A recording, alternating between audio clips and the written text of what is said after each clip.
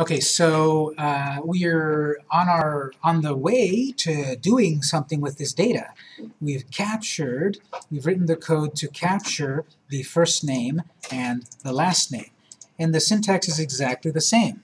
Creating another object, var. So another variable with some name, well, val, the value of the input field of last name.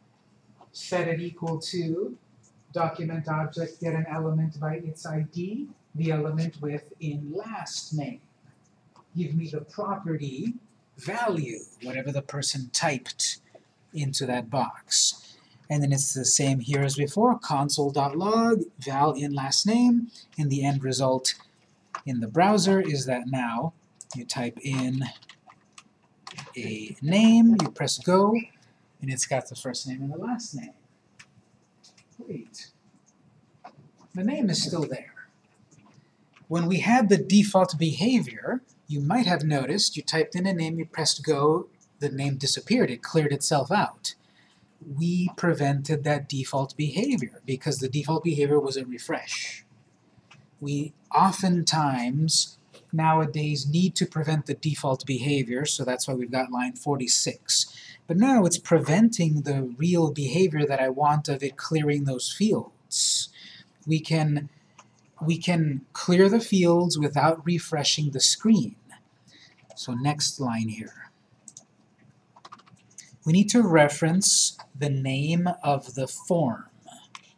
What is the name of the form as a JavaScript object? LFormUser. That's an object. .reset method. Invoke the reset method of the LFormUser object. So now, in sequence, capture the names, display the names in the console, reset the form, empty out the form. Not refresh the whole screen, simply empty the form.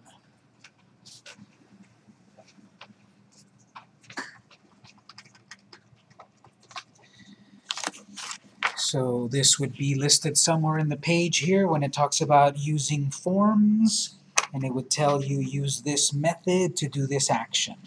You don't have to have them all memorized, but you need to be able to look them up or have a good book. This is a very common thing to do here then. Let's reset the form. So now when I test it, I have a name, I click go or press enter. It does what it did before, and then it also clears it for me. I can start typing, I can click cancel, it clears it. I can type something, enter, capture the name, clear the fields.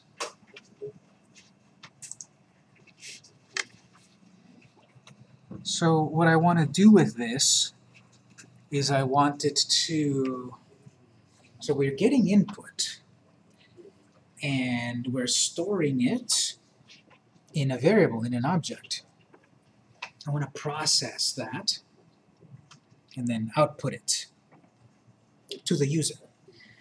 Something simple. I want it to say, welcome, John Smith. I want it to know who signed in and say that name. So there's several ways to do this. Here's one way. We're going to process the name. We need to combine the name together. So we could have been asking for, first name and last name in one box. But I want to separate it into multiple boxes because we could do different things. For example, I want it to say, welcome, Smith, Victor. I want to display the name in a different way. So I'm going to process this by combining those names. After we reset the form, we'll create another variable. We'll call this first last equals. Now, for the moment, we're going to write something, but I'll just put a placeholder. I want to make another variable to then store or process the name, last name first. The purpose of this one is to have the name combined as first name then last name. let's just be more obvious. First, last name. It's going to be the first name and the last name combined as one. And I also want then a last name and a first name combined. So I would create a variable. But a shorthand is, instead of semicolon, you can put a comma and then define the next one without having to say that var keyword again. It's not a big deal to write var again like we did twice up there. This is very common and more efficient. Define one variable, one object, comma, and then define another one, end of statement. Or, comma, define another one, age is equal to whatever, comma, and define another one, high score, don't write this, equal to something else, and then semicolon, end of statement. So this is more efficient. That's 3 bytes of data. 3 plus 3 plus 3, that's 9 extra bytes we saved doing it this way. And all of those little bytes add up in the long term. This is very common to do, except notice the syntax is a little different. Commas at the end of each definition until the final one.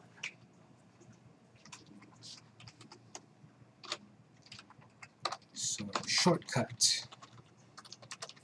Create more than one variable with a comma at the end until the final one with a semicolon.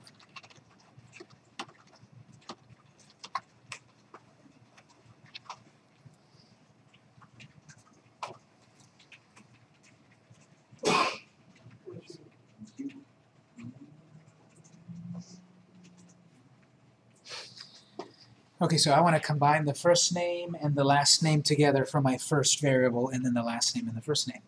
So, instead of this placeholder, we're going to reference the first name, val in first name, space plus val in last name. What we're doing here is very fancy term, string concatenation, aka combining words. There's a word that is stored in this object and another word in this object. Plus symbol is string concatenation. We're combining them together. Because in most programming languages, 1 plus 1 might equal 2, or 1 plus 1 might equal 11. We'll see why in a moment. So, this is string concatenation. Then we'll do it the other way. Val in last name plus val in first name. Create a variable, create an object where we've combined the last name plus the first name. To see all of our hard work in the console, we haven't put it to the screen yet. Console log. Then we can say first last name, comma, last first name. We're doing console output like we've always done, and we could have done 2. But this, again, here's our comma. Like this comma was used when we created the variable.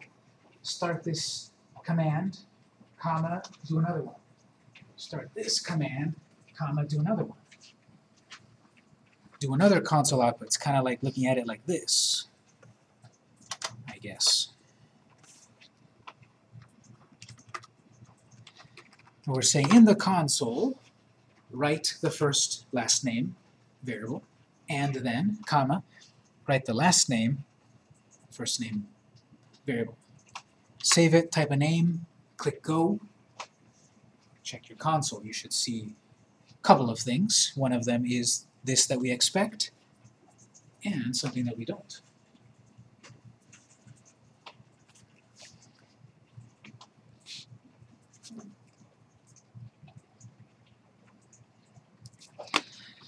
So let me test this out. I'm going to save it and run it.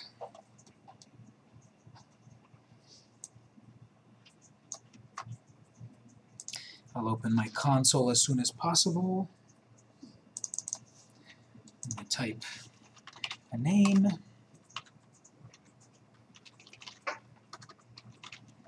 Go. So it's got right there, line 71. It wrote Luke Skywalker, and then the second output, Skywalker Luke. This is the part that reminds you that computers are dumb. I expected Luke space Skywalker. Or maybe I expected Skywalker, comma, Luke. No, it gave us exactly what we told it, because the computer is dumb and we didn't tell it exactly what we wanted. So I want to create a space in between the first name and the last name, and I want to add a comma in between the last name, first name version. So we need more string concatenation. We need to combine more words. Even empty spaces need to be explicitly mentioned for it to do what I'm envisioning. So we have to do this. Val in first name plus, quote, space, plus. Display the first name, display an empty space, display the last name. Something plus something plus something. Luke plus space plus Skywalker.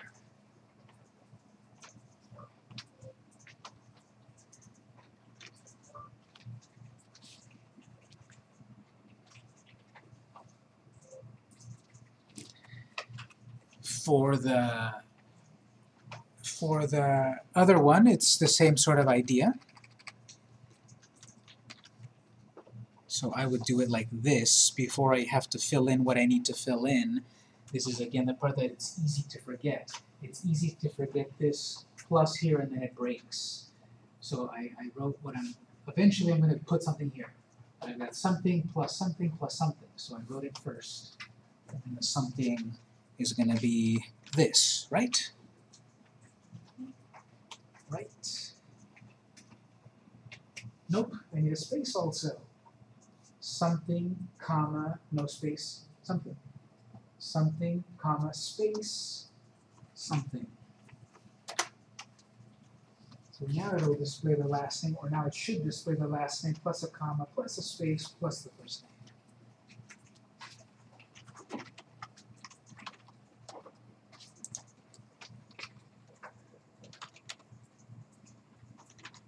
Is Han Solo's last name Solo? Yeah, it is, isn't it? I'm thinking too hard. There we go. Han Solo, Solo Han.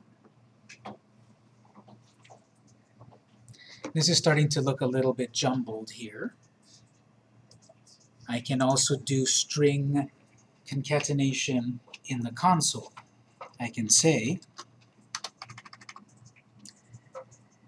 welcome, space, plus.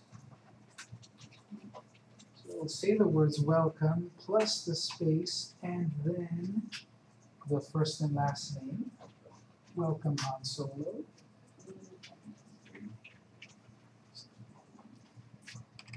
So the string, I'm combining it with the value inside the variable.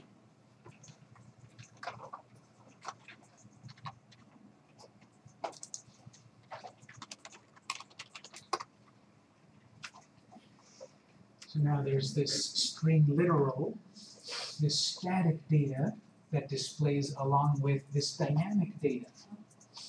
Welcome, Han Solo. And then the rest comes out here because I didn't fully define it. But we're doing string concatenation. We're combining words, empty spaces, exclamation points. Because technically an empty space is not nothing. It is, deep in the computer, it's still code. It's ASCII character 32, I believe. It is a code that it's just invisible, but it is something. It takes space. So I have to write an empty space here. The rest of this output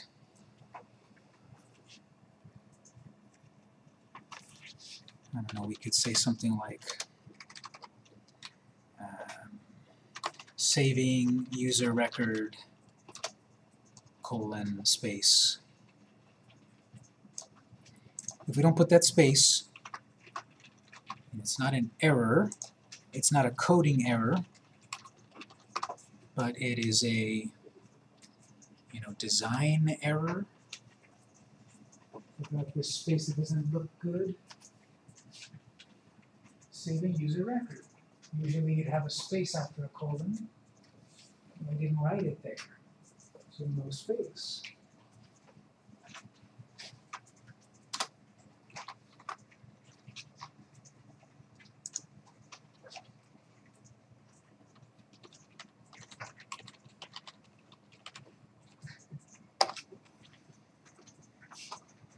So then here, dynamic data that changes, static data that doesn't. Welcome Land of Calrissian, saving user record. And so the name is backwards in that way.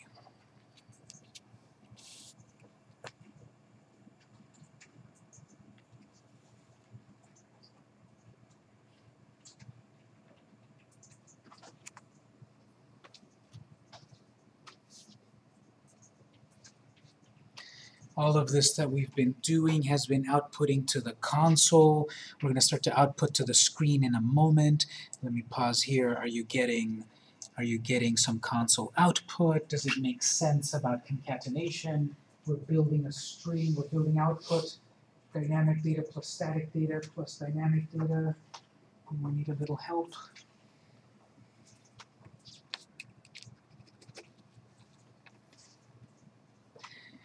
Last time when we output to the screen, we used document.write.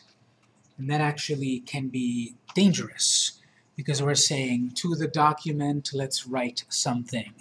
Depending how we write that, we could accidentally erase everything on the screen and only write what we said document.write.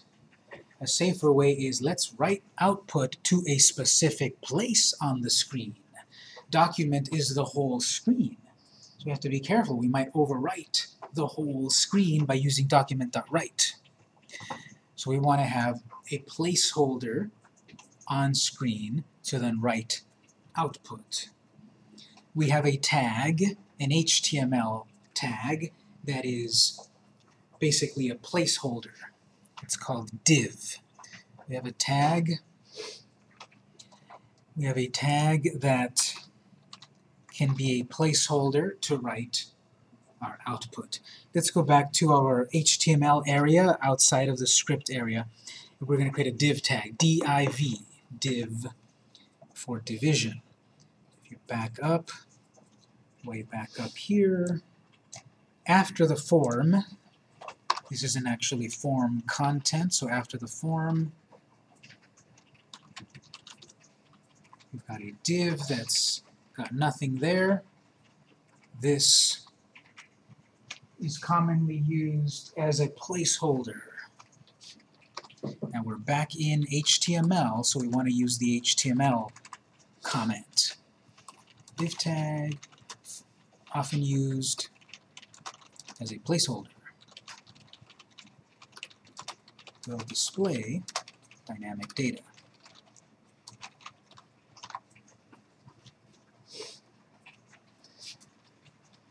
So that's back here, an HTML comment. So remember, it's the exclamation point syntax, and it ends that way. So this placeholder, we're going to use that to display the stuff we've been putting to the console. Now, this has no unique identifier, so we should give it an ID attribute, call it div. Div results. It's a placeholder. It has a unique ID. Call it whatever you want. You can call it, kitty cat, and this will work. You just have to reference kitty cat properly, and it'll work. So this is something we're making up. IDs, we usually make these up ourselves, and any functions, we make them up. So whatever you want to call them, maybe make them make sense. Div results.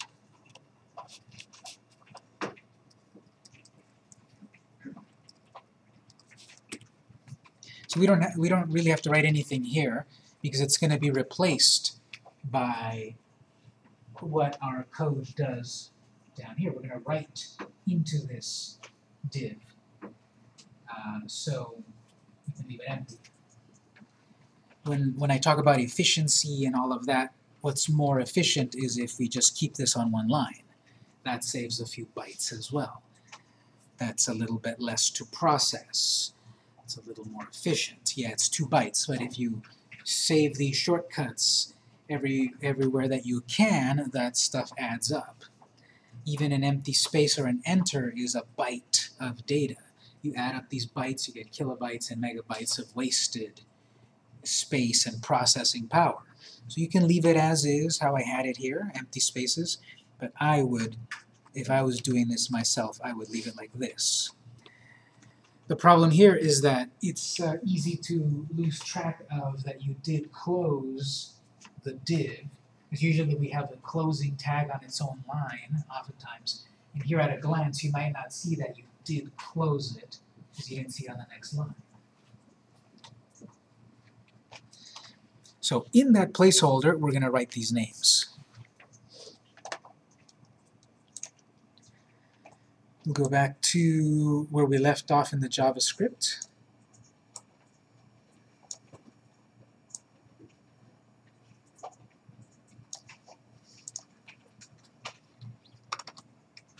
After that part,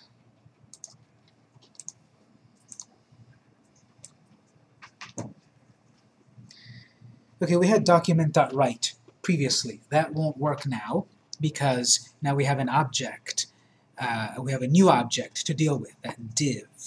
What will work is what we've done before about creating a variable, referencing a certain ID, and then something else. So we could create a brand new variable right here to reference that object. And I haven't covered it at the moment. It's not super important to cover it just yet. But let me touch on it, and then it'll be more important later. You see that outside of the function save name, we created a variable that referenced the whole form. We then used that object later on to invoke submission of the form. We've got a variable created outside of a function. We created a few variables here then inside of this function. So we have to write a note up here saying global scope variable can be used anywhere in the program. If you create this variable outside of a function, any function can use it. If you create a variable in a function, it can only be used in that function. So variables outside of a function, but not outside of your main IIFE. All of this code that we always will write in the class will always be in the IIFE. So that's a special case. But this variable can be used anywhere in our app, as opposed to the ones down here that can only be used in this function. That's called local scope variable. Local scope variable can only be used in this function. Function save name.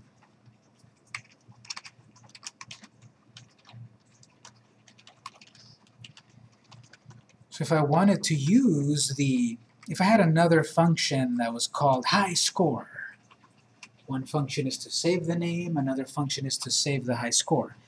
In in function save high score, if I'm trying to access the person's name, I won't be able to. It will give me an error because that variable is only used and only exists while this function is running. When this function finishes running, that variable disappears. It has this sort of garbage collection built in. These variables, this memory is freed up. As soon as function save name is finished, when we get to this curly brace here, these variables disappear. So it might not really matter too much to create a variable right in this function to access that div, or it might matter a lot. I'll take it in the case about it might matter a lot because I might want to reference that div lots of times. I might want to put there the person's name and later on a high score and all of that. So in this case, it would be better to define an object of that div outside of the function name function. I already started to create L-form user. End of statement. Change that to a comma. L div results. Document.getElement by ID. Then end of statement. Quotes div results. Be careful here. I took away the semicolon from the previous line and I put a comma so I can borrow the var command to create another object based on the div I just created in quotes. Now I can use that object in this function or anywhere else in my code. I can't always tell you do it this way. It really depends on what you're trying to accomplish. You know, are you trying to reference an object in the HTML many times? It's often safer then to create the variable outside of any function. Maybe I don't need the first name and last name except for very specific purposes, so it might be okay to create it in that function of save name.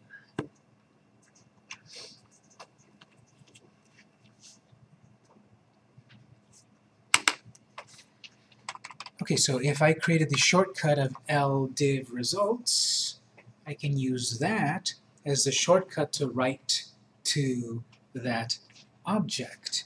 Add document.write, which might write all over the screen. Now I want to write something only to that div. ldiv results.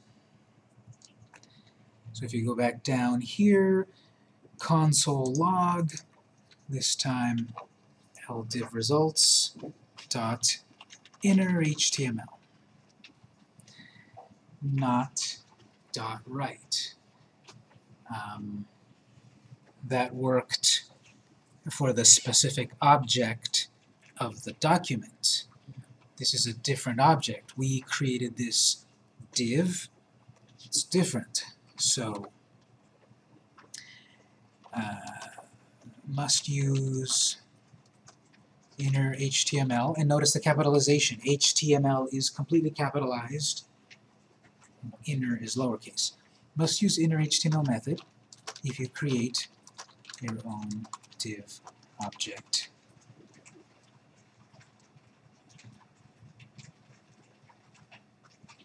There is a couple of other methods that you could use, such as text content. But we'll look at this one first. So you have to use inner HTML when you create your own elements, when you're going to write something on screen. Must use inner HTML element if you create your own div and you want to write something on screen.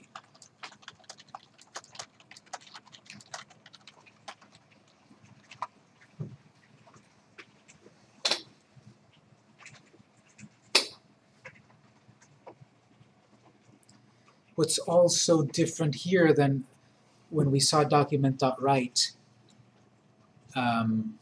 oops, I wrote something wrong here. Must use inner HTML property. It will not be a method, sorry. It's a method with parentheses. This won't use parentheses, it'll use an equal. First, last name.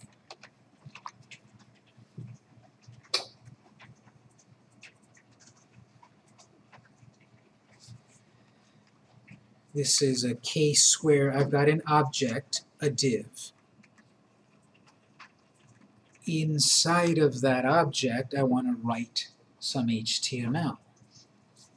What I want to write into that object is whatever is currently stored in the first last name variable, based on what the person typed. So this is, again, the equals here. Take the thing on the right and put it into the thing on the left, like we had over here. Take the first name and the last name and put it into the thing on the left.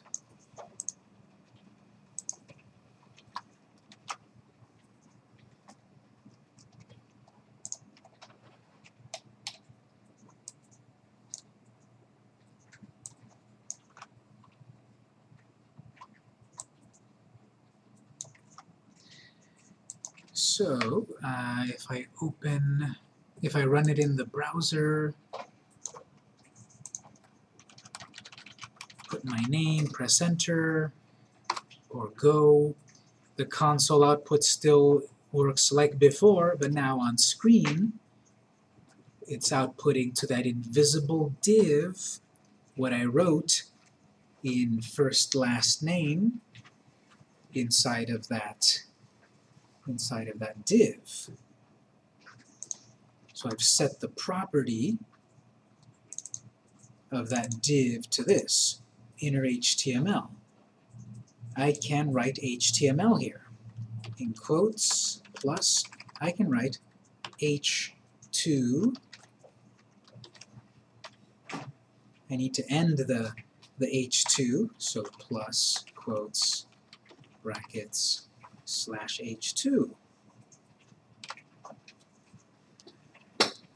So I'm writing valid HTML here, which will be processed, basically, into that div. Start the H2 tag, it has to be in quotes. If I don't write it in quotes, the JavaScript block will think it's JavaScript. It's not JavaScript, it's HTML. So you write it in quotes. Write the H2 tag, and then write whatever is in that object, and then write more HTML. All of that then gets processed and put into the div, and the result is that your name appears big, because H2 is a heading, number 2. It's written as such.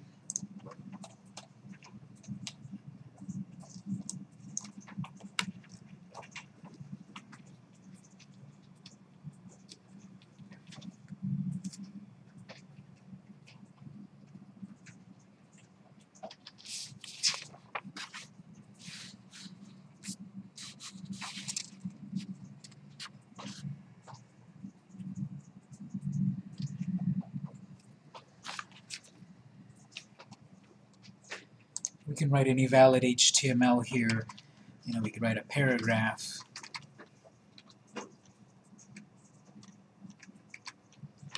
We can write an A tag link.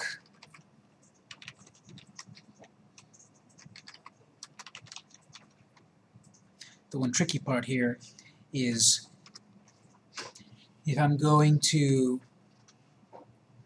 make this, what am I trying to do here? I'm trying to make an active link in a paragraph, make a link on the person's name.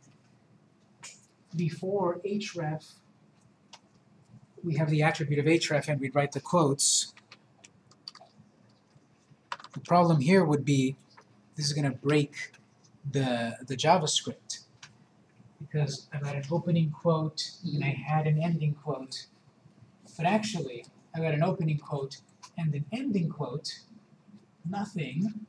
Opening quote, ending quote is going to confuse it. So here's the case where I would write the single quotes. because the JavaScript is going to scan and get to the double quote, and it's going to look for its pair of ending double quotes. It's going to go here, skip that, and it finds it there. So that is complete. Then, because I'm using a different quote, I'm getting to this point, href equals single quote, and that's where I can write the address.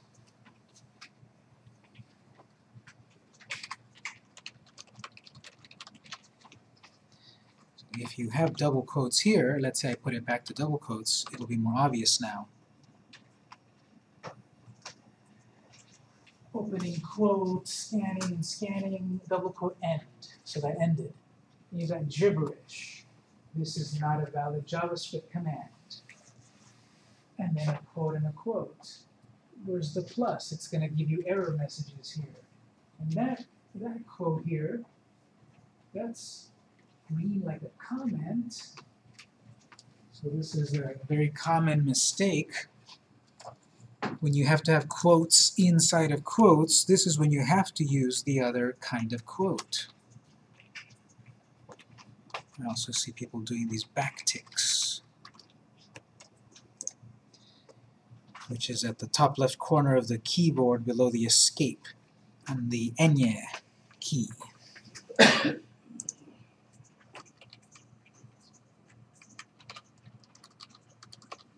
So even these quotes do matter. Uppercase matters, spacing matters, quotes matter. We've been doing double quotes all of this time, and then now here's a special case where I need to combine both, or else I would break my string.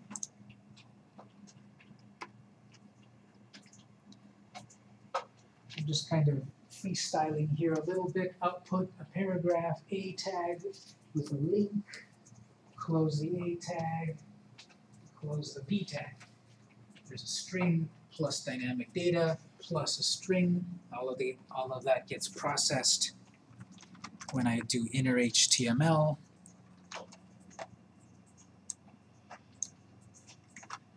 And on screen,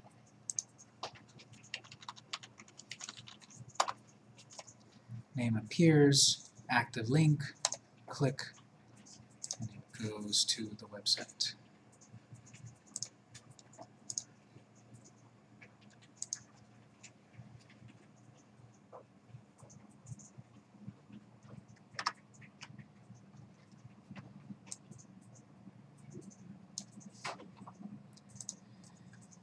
So I'm throwing this in because this is common and this is something useful in that JavaScript, again, it can do all of this processing and such of JavaScript, but it can also read and manipulate HTML. It can create HTML. We didn't even touch CSS, but we can write some CSS. We can write some JavaScript to affect the CSS of HTML. It can do it all. And that's the good and the bad. That it's good that it's very powerful, it can do it all, but it's the bad, it's I've got to learn all of the syntax. The JavaScript syntax for CSS is different than the HTML syntax for CSS.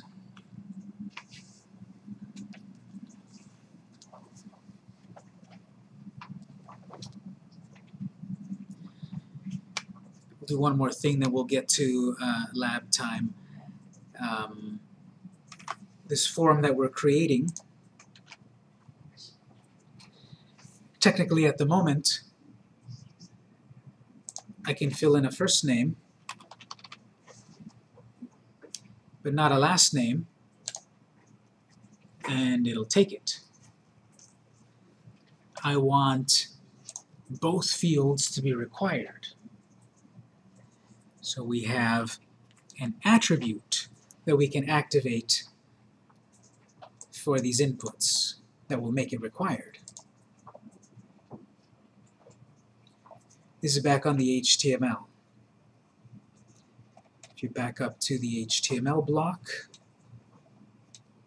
we have that input field of the first name, last name, these attributes. So type, name, placeholder, ID. I want to add a new one. Again, I like to leave ID as the very last one. So I'll add a new one here, required. This is a special case. Sometimes you see it as required equals required. Too much writing. So if you leave it as required,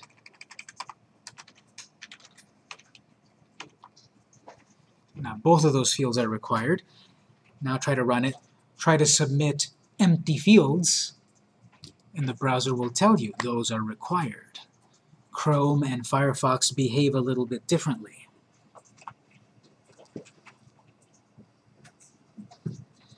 But adding a required attribute helps you do a little validation, making sure that they're both filled in.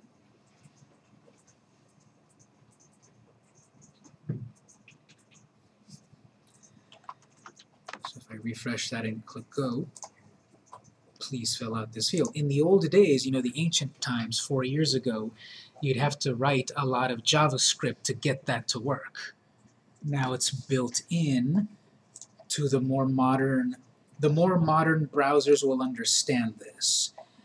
We've got modern, updated versions of these browsers. Yes, there's some browsers that won't understand this. We've got Firefox 53. Firefox 4.0 doesn't understand this. Firefox 4.0 is from like 7 years ago. So if you've taken other classes and they talk about, you know, progressive enhancement and they talk about fallbacks and all of that, there is a case for all of that that we'll talk about later. But when we're dealing with apps, eventually these projects are going to go on devices. The reason we have these fallbacks on these older browsers is because there's older browsers. There's no such thing as Firefox 3.0 on a phone. There's no such thing as, you know, Google Chrome 1.0 on a phone. There's no such thing as Internet Explorer on a phone. So oftentimes when we create this extra code to target all these possibilities of browsers and such, well, eventually we're going to a device. And these devices, they often are pretty modern. You know, you go to bed, you wake up, and it says you got an update. So if you've taken other classes where we talk about fallbacks and all of that, I'm not going to worry about it just yet. If you don't know what I'm talking about you didn't hear anything. Just setting these properties, required and such, will let you do some validation. Okay, great. It's going to force me to fill something. Let me fill something.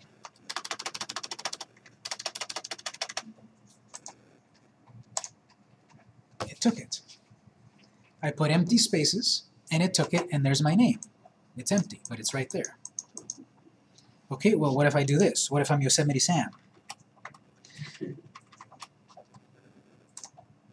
took that.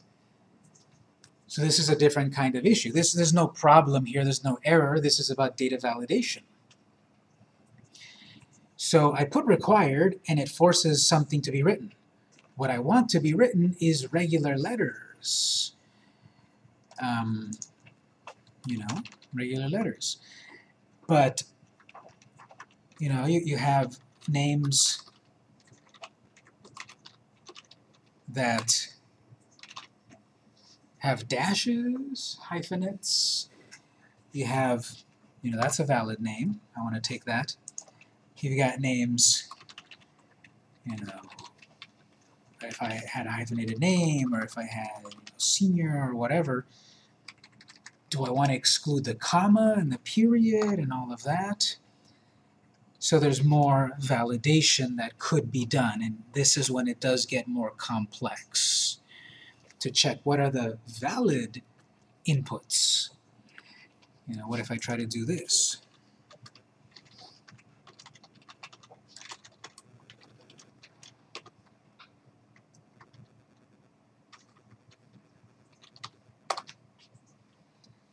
So it took it, it was code, it looked weird, it didn't process it, that's good, but sometimes this is how sites get hacked. When people they try to put in code into a form that is not properly validated, that code may run, that code may execute on the server, and then you've hacked the site. So data validation is an important thing we're going to cover in more detail.